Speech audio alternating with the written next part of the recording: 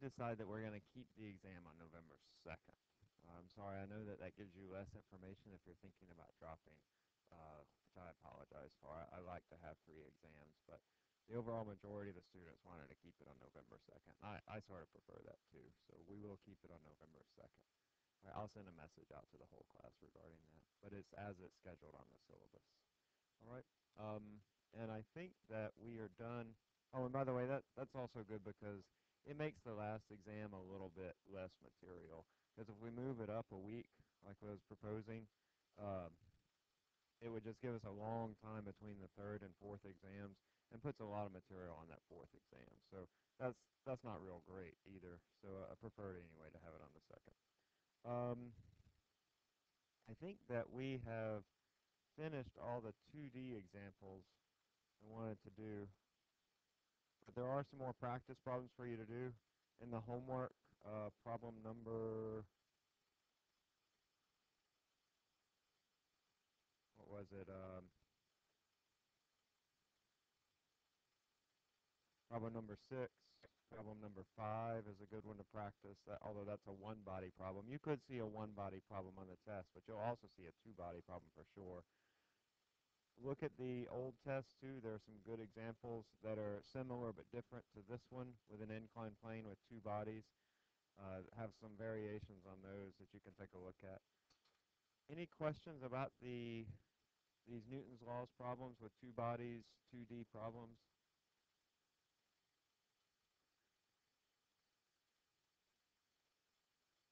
Not right now. Make sure you take some time to practice them. If you do have questions, we can readdress them as you work through those various problems. But look at the old exams. There's a 2D problem practically every exam. Make sure that you can work through those. If you need extra practice problems, just shoot me an email. I can send you some. Okay? Let's move on to the next chapter. The next chapter I think you'll find is considerably, I don't want to say easier, but it is a little easier than the previous chapter. In fact, this chapter and the next chapter, I think that you will find it to be a lot simpler. Students tend to do better on the third exam than they do on the fourth exam, just FYI. Um, it's on energy and work, this chapter. We're also going to see a new tool called the dot product, which you'll get to in Calc 3, those of you that are chem majors. And I guess engineering majors, too, take Calc 3. Is that right? No? Okay, well, we'll see a new tool that we'll use for vectors called the dot product. But first, just a little bit about energy. This is sort of grade school stuff. You've studied energy, right, in elementary school, junior high, high school, various types. Yeah, so you sort of know what I'm talking about. We have lots of different kinds of energy. Uh, in this chapter, we're going to be discussing the energy associated with motion, so-called kinetic energy, yep, or that associated with the potential for motion.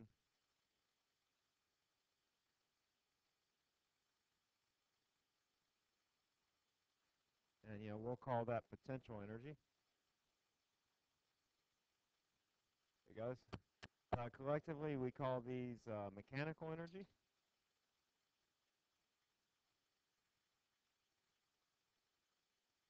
And it's in contrast to a variety of different other types of energy, thermal energy, nuclear energy, chemical energy.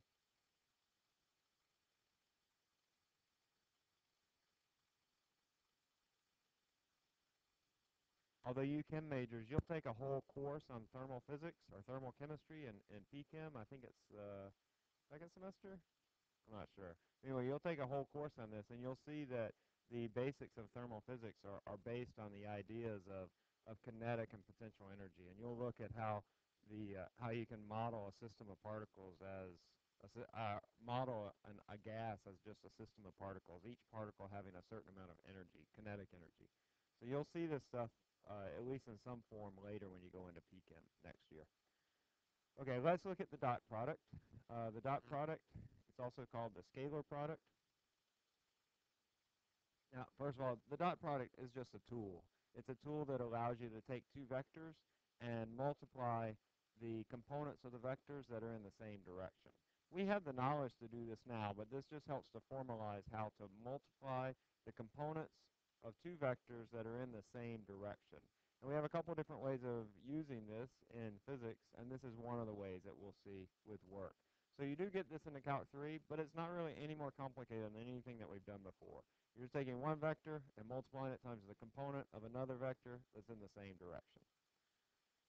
Okay. Let's see. So the dot product, oops, here,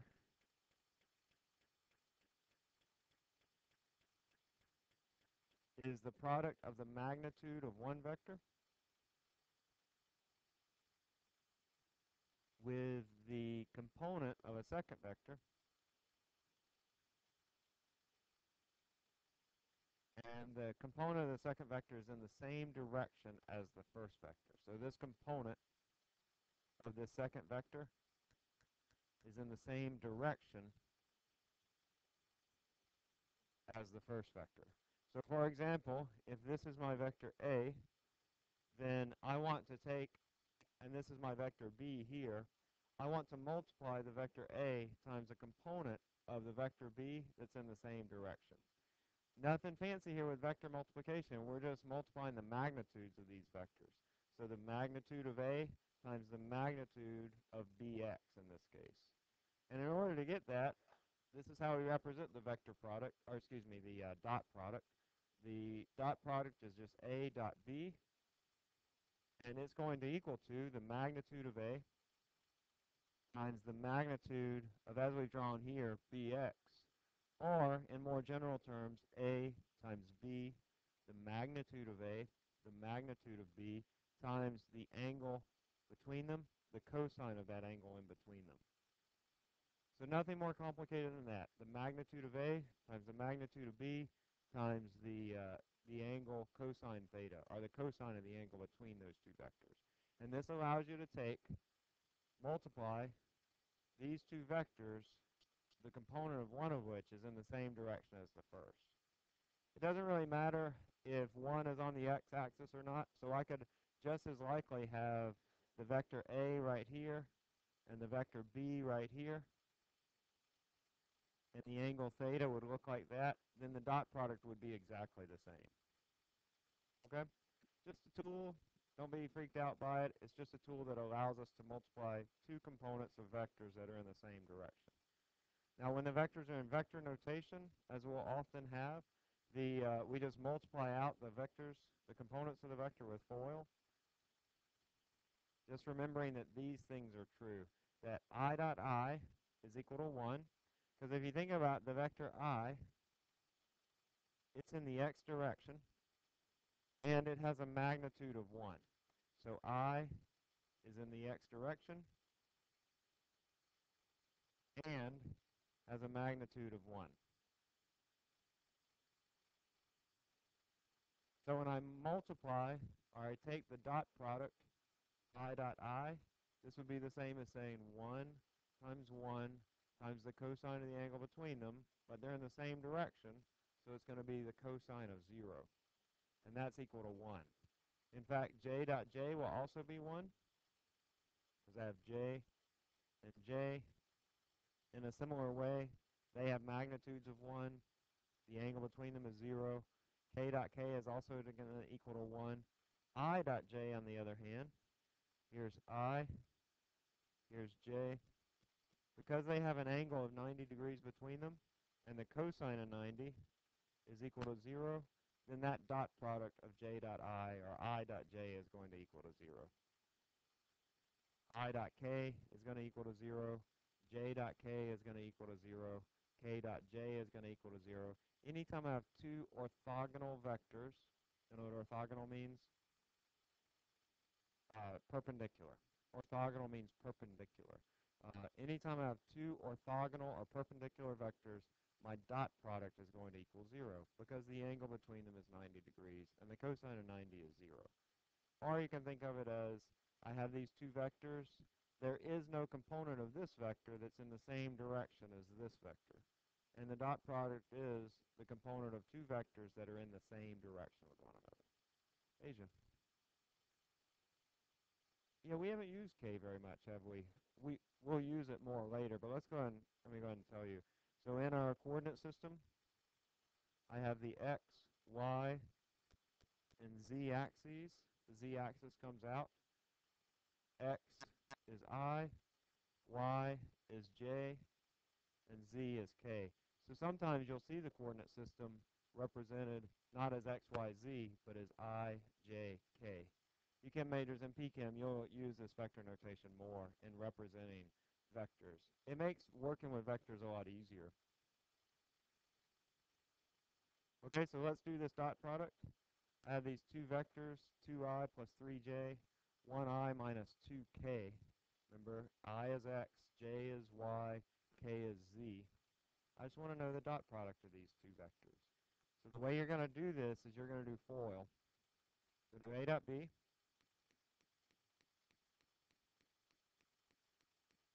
equals 2i plus 3j, that's our vector a, dotted with 1i minus 2k. You'll multiply it out by FOIL, remembering that I dot I equals 1, j dot j equals 1, k dot k equals 1, and all others are equal to 0. Only like terms are equal to 1. All others are going to cancel out. So you could probably look at this without doing FOIL, but I'll multiply it out. But you could probably look at this and tell me what the answer is. Can you tell me what the answer is for this? It's going to be 2. That's right, because I have 2 times 1, I dot I, and then all the other terms are equal to 0. I'll write it out to show you. But all the other terms are equal to 0. It's going to look like this. I have 2 times 1, I dot I, and I'm following FOIL. Y'all have heard that before. First, outer, inner, last. 2 times 1. Let me write it as a little x. So it's not a dot product anymore. It's just multiplying two numbers. I dot I plus outer, which is 2 times negative 2. I'll just write that as negative 4. I dot k. Inner, 3 times 1. K dot I, or j dot I. And last is negative 6. J dot k. But all these terms are going to equal to 0 because they're all perpendicular or orthogonal to one another. So my final answer then will be 2. I dot I will equal to 1, and A dot B then, the dot product, is going to equal to 2. It's a scalar quantity, so no direction.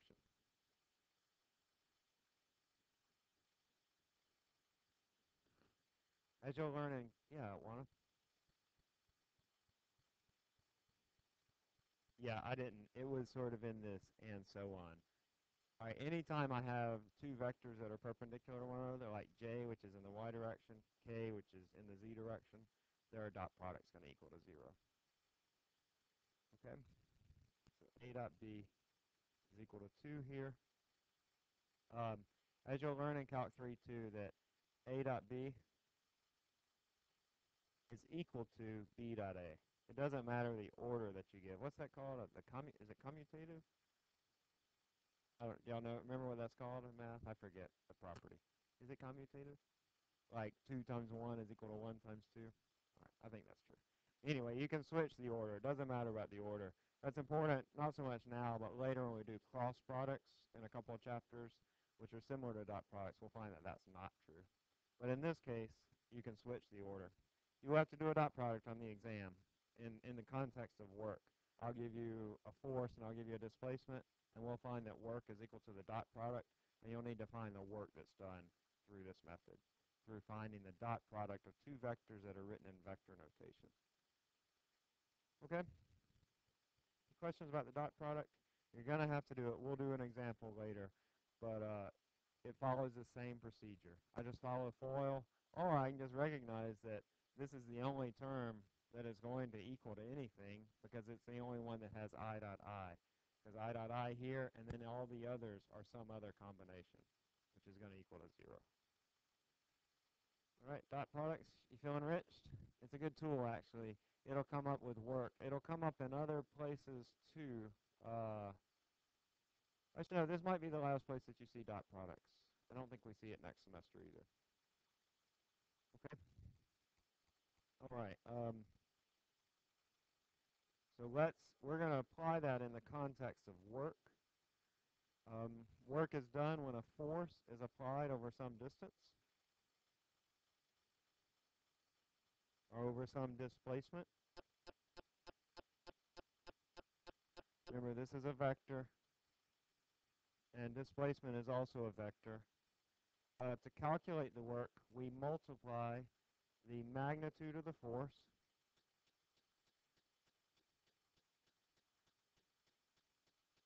times the component of the displacement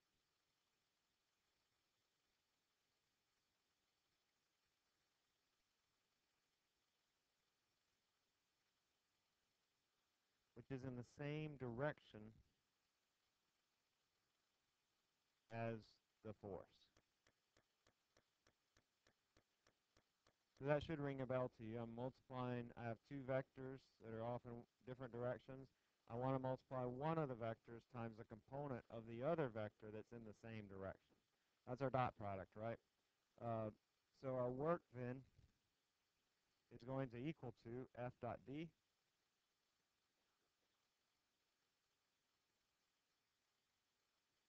And based on our definition of our dot product, it's going to be FD cosine theta. By the way, I talk about this up here that you multiply the force times the component of the displacement. You could also just as easily say that you multiply the displacement times the component of the force. Those are the same thing. It just depends how you think about it. You're always going to be multiplying the two vectors times the cosine of the angle in between them. And by the way, in this, as you work through some problems, you might have to figure out the angle. But if the angle is given between F and D, that's the angle that you use. There's not really any other angle that you would report. So whenever you're working these problems, the angle that's given is the angle that you'll use.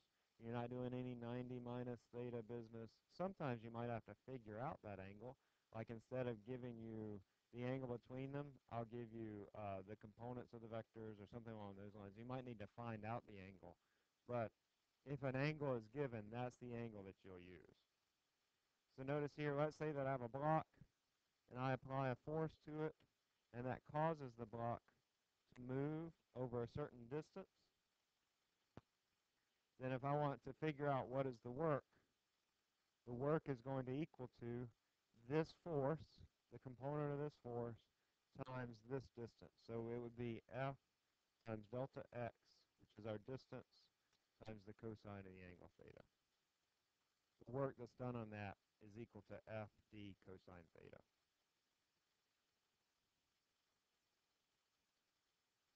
May I go down from here?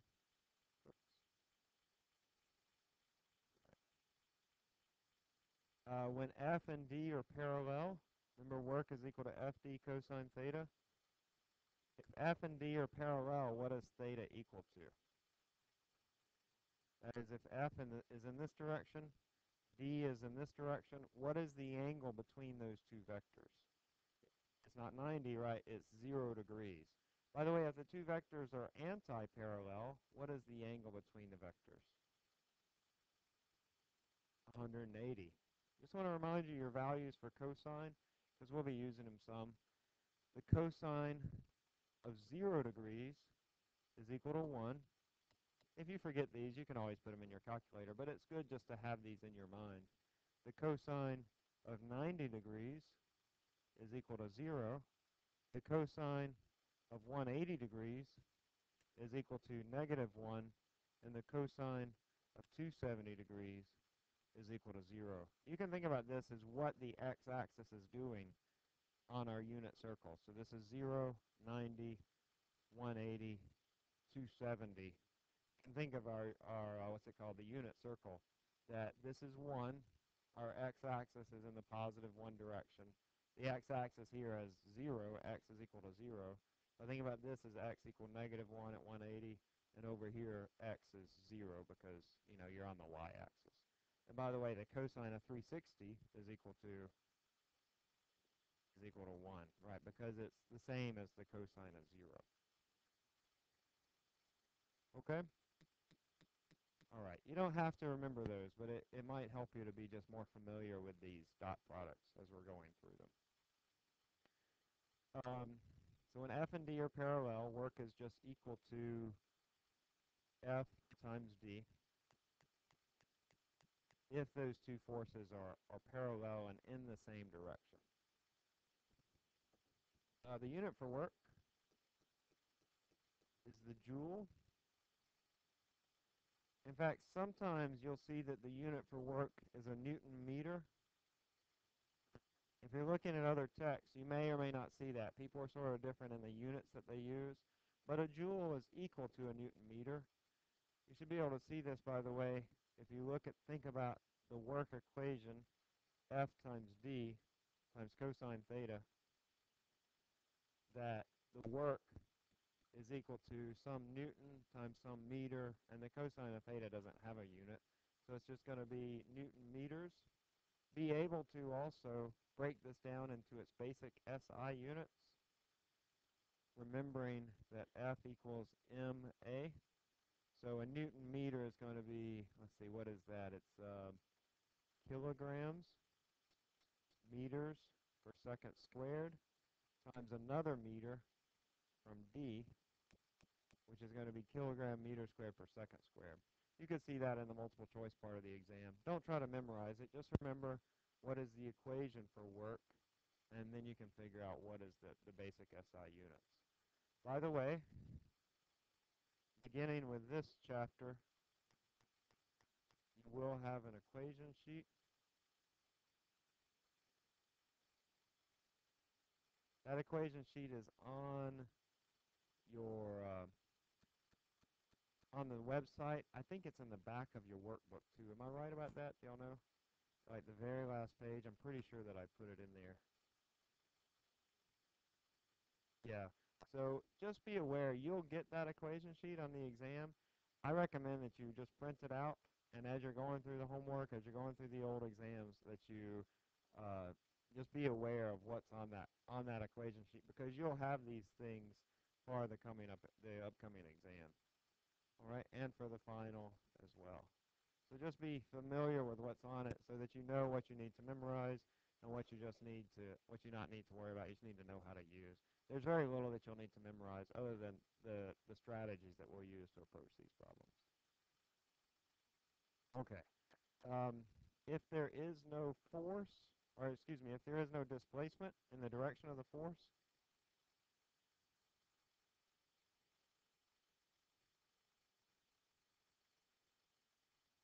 then there is no work that's being done by the force. Remember, work equals F dot D, which is equal to F d cosine theta. If there's no displacement, that means that d is equal to 0, or there might be displacement, but not in the same direction as the force, or perpendicular to the force, which would mean cosine of theta would be cosine of 90, which is also equal to 0. Let me show you an example. Just imagine that you have an object, and you're moving it. Say you have this bucket, and you move it, you're applying a force to this object to keep it up. So I am applying a force in this direction. And then let's say that I move it in this direction at a constant velocity, meaning no acceleration. That means that there's no work being done on the object. That the total work that's being done is equal to 0, because you're exerting a force, but the force is perpendicular to the displacement. So my force, say I look at this force, I have F in this direction, X or D is in this direction, and so the work done by those is F dot D.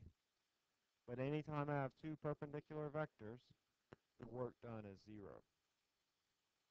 We'll talk about that. We can actually have multiple forces that act on an object, and some of them will do work, and some of them might not do work. But here I'm just talking about this particular force right here acting on this object that is moving in a direction that's perpendicular to the object. So my work on that object is equal to 0. Okay, work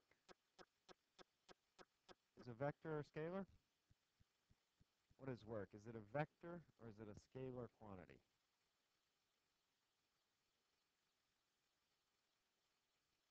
It's a scalar quantity because it doesn't have a direction, right? We talked about vectors and scalars. Vectors have a magnitude and a direction. Scalar quantities only have a magnitude. So work is a scalar quantity with no direction.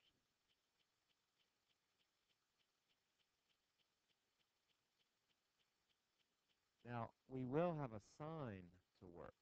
That means we can have positive or negative work, such as dissipative forces. So dissipative forces also do work, like friction, but they generally do negative work because the displacement, well, imagine that I have an object. I'm applying a force in this direction.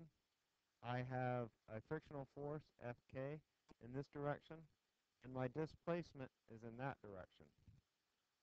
Why would this force, mathematically, why would this force be doing negative work? Think about this in terms of the dot product. Work equals F dot D.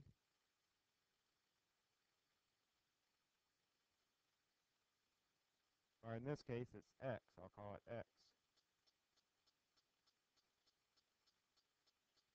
Why would this have a negative work? This would be Fx cosine of theta. What about this equation makes it negative? If I have my force Fk and my vector x there, let me write that as the frictional force.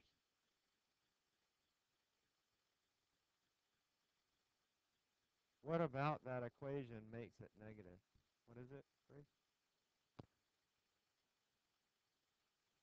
That's right. So my angle is 180, and the cosine of 180 is negative 1. So mathematically, it works out that this is a negative work because the displacement and force are in opposite directions.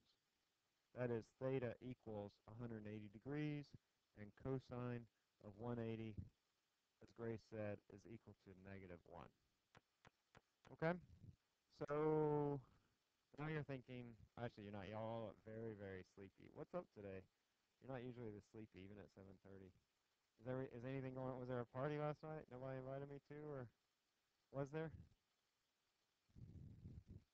We used to have these, where I used to go to school, we had these middle of the night pep rallies where they'd come into the dorms and they'd wake everybody up and everybody would pour out of the dorms and out into like the quiet area. And this huge pep rally like before football games. It was fun, actually. We should do that. Come like, huh? Yeah, everybody came out too. Maybe y'all had a pep rally last night. Did you? Oh. Okay, what was I saying? Oh, now you're thinking, well, gosh, you just said that work is a what type of quantity? It's a scalar quantity. And before, whenever we've had a vector quantity, we've used the sign to represent direction, right? Positive is to the right, negative is to the left, positive is up, negative is down. And now you're saying that work can have a negative value, but you're saying that work is a scalar quantity. This is really the only scalar quantity that we'll ever encounter that it can have a positive or negative value. And it doesn't have to do with direction. The positive or negative value has the meaning of what does the work do to the energy. And we'll get to this with the work energy theorem. But for now, just know that dissipative forces will have negative work.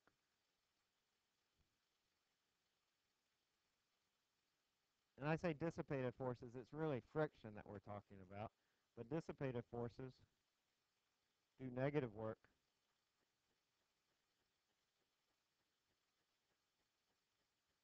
because they take away energy.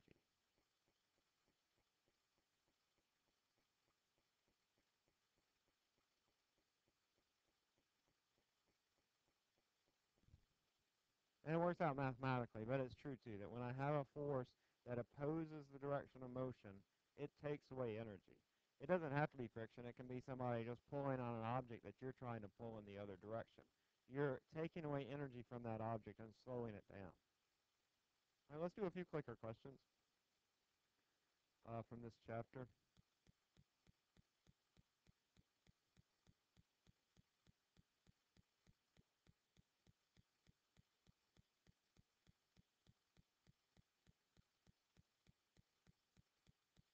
Okay, is it possible to do work on an object that remains at rest?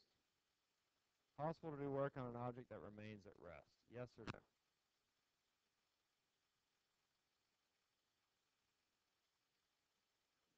By the way, I know it says up here to replace the lamp, but they just replaced the lamp. We're trying to get that fixed and take the message off. I don't know if that distracts you. I'm sorry if it does, but just try to ignore it. Is it possible to do work on an object that remains at rest?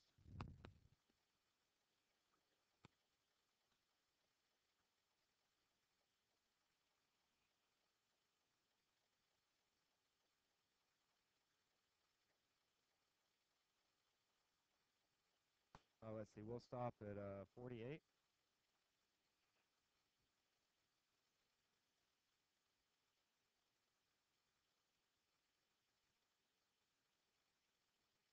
Okay, remember, our work is equal to F times D times cosine theta.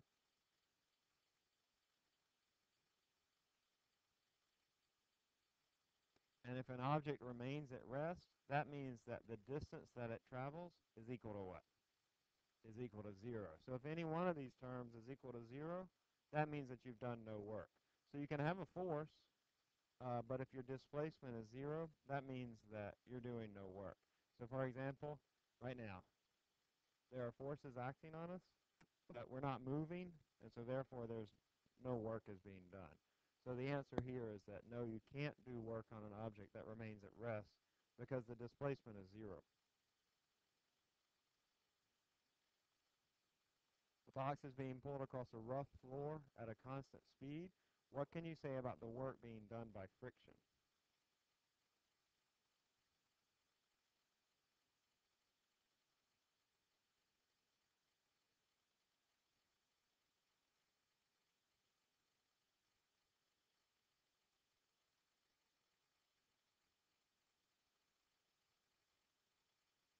Okay, I'll stop at 30.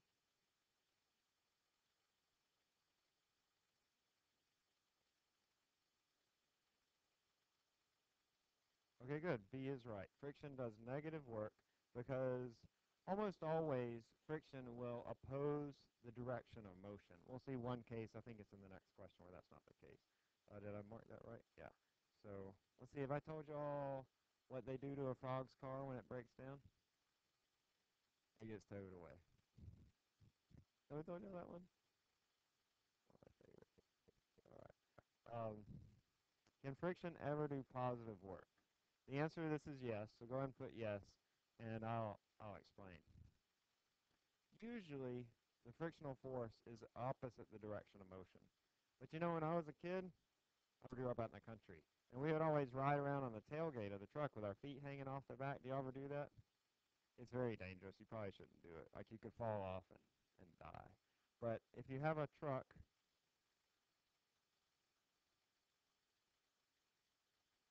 you get the idea. Right, and here you are hanging off the back.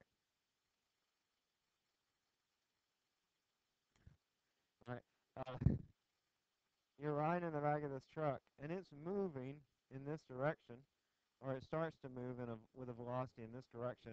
What force is it that holds you onto the back of the truck? It's the frictional force. I mean, you might be hanging on too, but we didn't hang on. We're just having a good time. So it's the frictional force that's holding you onto the back of the truck. Now, if the frictional force was in this direction, that means that it would push you off, even though this frictional force is now opposite the direction of motion, which is what we've been saying all along. Now, the frictional force always opposes the direction of motion, but in this case, well, that's not true. That the frictional force is actually in this direction. And so in this case, our frictional force is actually doing work on the object, that it is causing you to move in this direction, have a force and a displacement both to the right, which would cause positive work. So A is the right answer.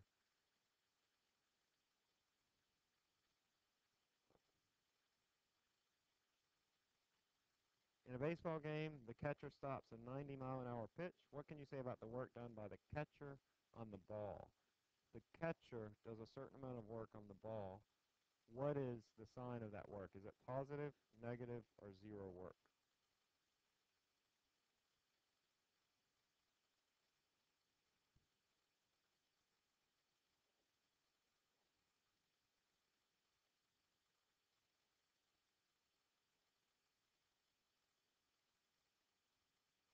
We'll stop at 35.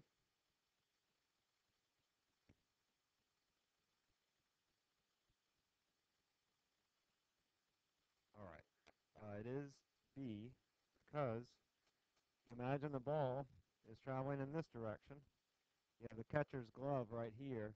The catcher, in order to stop the ball, exerts a force in this direction, right? The mitt or the glove will actually sort of move back a little bit. He's pushing in this direction, but it moves back in this direction. So what we have is a displacement in this direction and a force in this direction.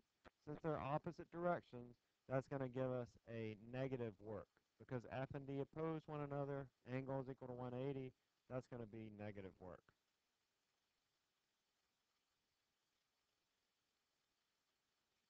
Okay, ball is tied to a string and being whirled around you.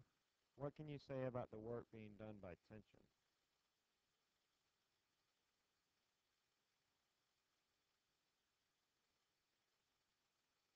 Gets a little bit into a chapter that we'll have before, but imagine that you have a string, a very long left arm, and you just whirl it around the top of your head like this. Kind of like in the lab, but straight over your head. If y'all have done the lab yet, I don't think any of you have. What can you say about the work done by tension? Think it's what is the direction of the tension force and what is the direction of the displacement. And when you get those, then you should be able to figure out what is the work. Because if they're in the same direction, that's positive work. If they're in opposite directions, that's negative work. If they're perpendicular, then that's going to be zero work. So what is the direction of the tension and what is the direction of the displacement?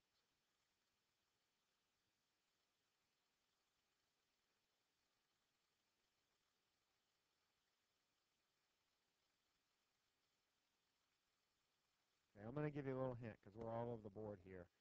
In this case, as I've drawn it, the displacement is towards you. So if I look at it from overhead, this is overhead.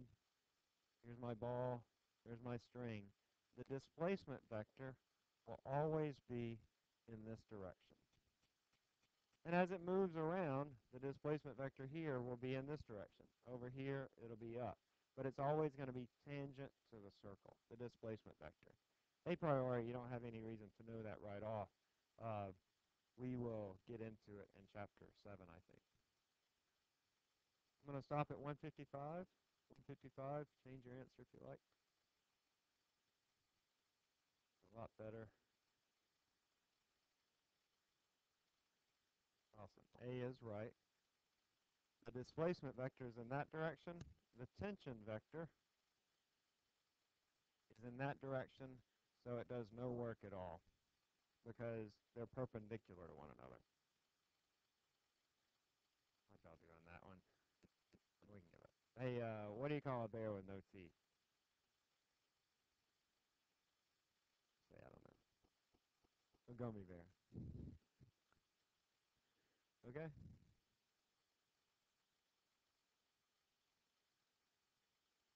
You lift a book with your hand in such a way that it moves up at constant speed. While it is moving, what is the total work being done on the book?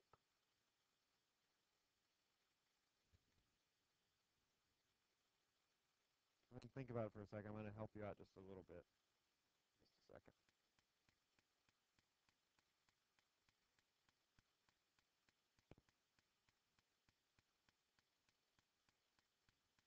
On this book, you have a couple forces.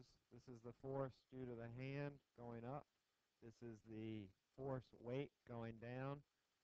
It tells you that you're moving at a constant speed and the acceleration then is 0. Because you're moving at a constant speed, that also means the acceleration is 0.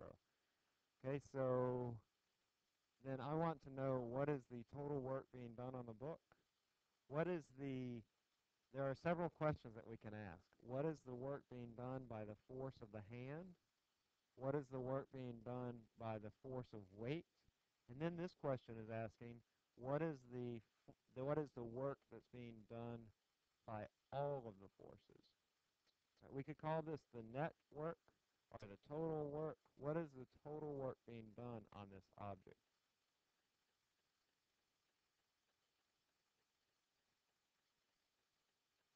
You could also think of it as what is the work being done by the net force. And so you want to think about then what is the net force on this object and what is the work that that net force is doing.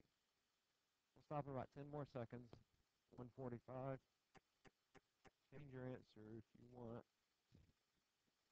We're sort of, listen, you guys are almost evenly split between these two answers. A couple of you have one of the other answers, but almost evenly split between these two answers. And one of the answers is correct. Let me tell you something about work.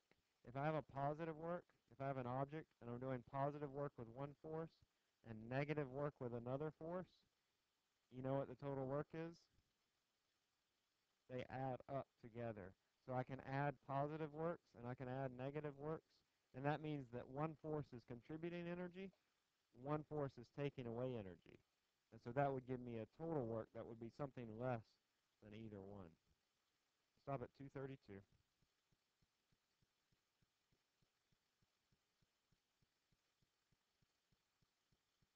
Okay, good. D is the right answer. Listen, we'll see this, and we'll work some problems, and you'll have some on your exam like this, too, where I have one force that's doing positive work, one force that's doing negative work, but since these are both equal, I know they're equal because the acceleration equals 0, then together they're doing no work at all. The net force on this thing is 0, and so the net force is doing no work at all.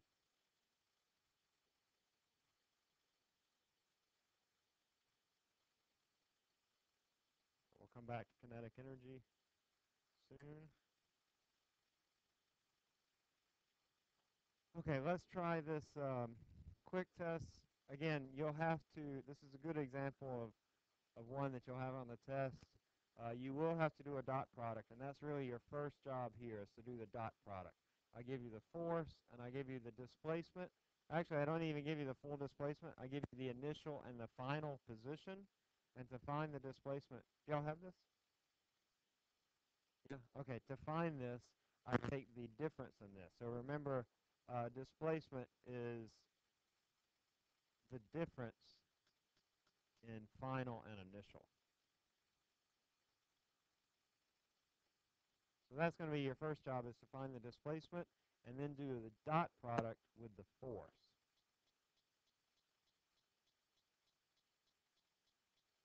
Go ahead and do that. I'll help you with the next part because it's something we haven't seen yet.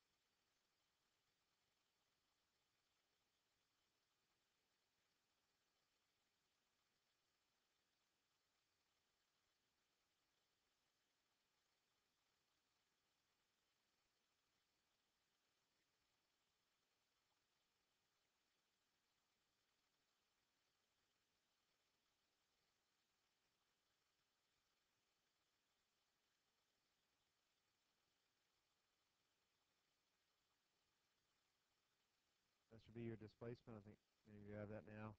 Now I want to dot this with my force, which is actually the same, 3I plus 4J. Take the dot product of F dot D.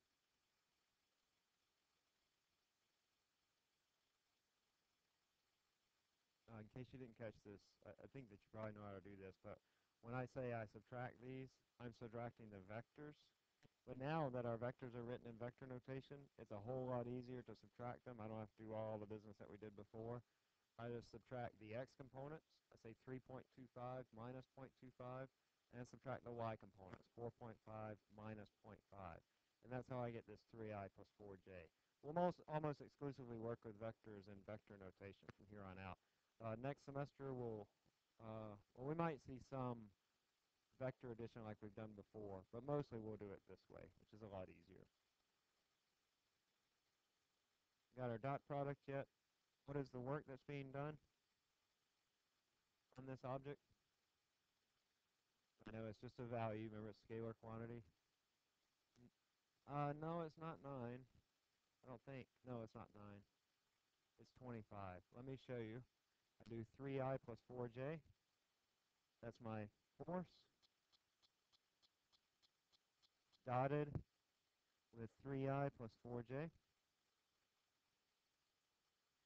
I do the FOIL thing, although you could probably look at this now and not worry about doing FOIL, because really I'm just multiplying these two and then these two and then adding them up. I go here, I say I. Where else do I have an I over here? And I multiply those. I look here and I have a J. And I say, where else do I have a J over here? And I multiply those. So I have 3 times 3 plus 4 times 4. And that's equal to 25. 9 plus 16 is 25. Okay, now B, we haven't gotten to this, but power. Actually, I had a friend named Power. Isn't that funny? Like his parents named him Power, huh? I know, yeah. He's been kind of having a rough time. His supervisor's been making him work overtime because power is work overtime. Okay? You get it? I don't really haven't got a friend named Power. I just made that up. I lied to you. But power is work overtime. Okay? And we'll get to this later in the chapter. But for now, it's not going to come up that much. But power is just the amount of work that you do over time. That's where horsepower comes in. That's where watts, that's a measure of power, like on your electrical devices. It's a measure of energy or work over time. So how do we find the power? Well, now we know the work. And you know the time, because it says that after 2 seconds, it does this. And so calculate the power.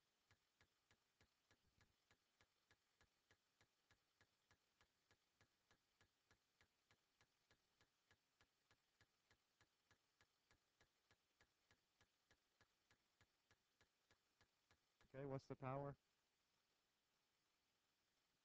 12.5. Yeah, we'll call it 13. So 25 divided by 2 seconds. This is in joules. That's a 5. So we'll just call that 13. And the unit for power is the what? The watt, right? It's the watt. It's just like on your electrical devices. You see watts on your electrical devices, a 100-watt bulb. That means it puts out 100 joules per second of energy. Okay, what is the mass of the particle? This is sort of getting into stuff that we've done before. The mass of the particle, I give you a little hint here. X is equal to 1/2 ax t squared. I need to find out what is a. So I look at what is x. X is equal to 3 meters because my displacement here is 3i. That's equal to 1/2 ax times 2 seconds squared.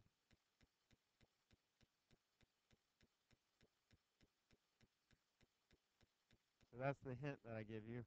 Carry this on out. We want to know now what is the mass of the particle. Think about what is the force that causes this acceleration, which you can solve for. And then Newton's second law, if you know the force and the acceleration in the x directions in this particular case, then I can figure out what is the mass of that particle.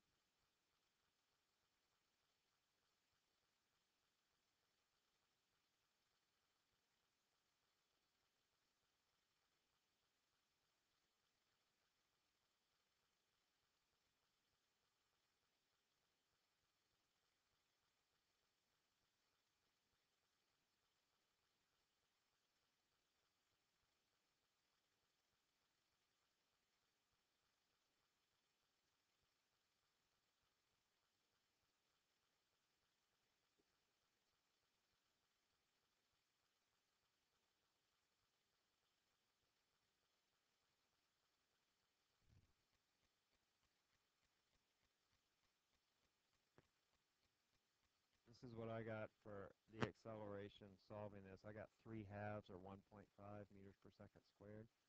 What is the force that we use? What is it? No, 25 is the work. I want to know the force in the x direction. What is the force in the x direction? It's 3 newtons. Go back to our vector notation. Let's see, I wrote our force right here. 3I plus 4j. That's 3 newtons in the x direction, 4 newtons in the y direction. Make sure you know how to use this vector notation because we're going to be using it a lot more in coming chapters. So my force is Fx, which is 3 newtons. My A I found here, and then we can find the mass. What does it work out to be? It's 2, right. So it's 3 newtons over 3/2 meters per second squared, and that's equal to 2 kilograms. The final part D here, you don't know how to do yet, but I'm going to go ahead and show you in these last couple minutes, and then you'll see problems like this on the exam. It'll just be more familiar when we cover it in class. You probably know some of the language because I'm sure you had it in physical science in high school. But work causes some change in kinetic energy. And so when I do 25 joules of work, that will equal to some change in kinetic energy. And kinetic energy is equal to 1/2 mv squared.